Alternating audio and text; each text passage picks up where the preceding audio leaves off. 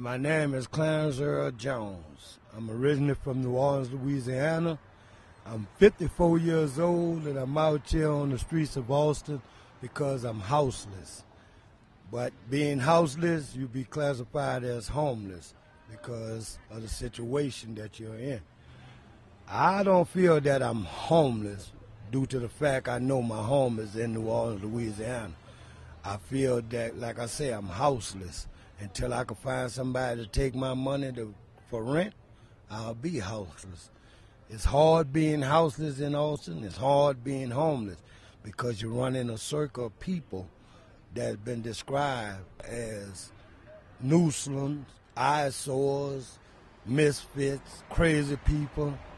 But out here, there's a lot of crazy people, and the term, as psychiatry would put them, bipolar, schizophrenic, and stuff of that nature. But they also have devious people out here that I would say from the Bible that the devil walks among them. And they are very evil people.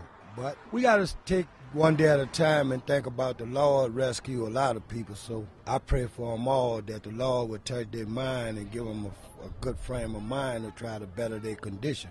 Because until they decide that they want to be better, you're going to have a crowd of people in one location that's claiming to be homeless. I was supposed to meet again with Clarence to learn more about the life of a homeless person. Instead, I got a voicemail that he was hospitalized for chest pain.